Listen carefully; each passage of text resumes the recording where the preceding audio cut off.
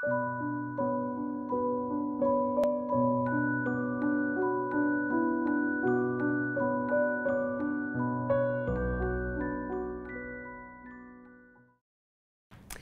Lucy Barton is a young woman, she spends some time in a hospital, and her mother comes to visit her there.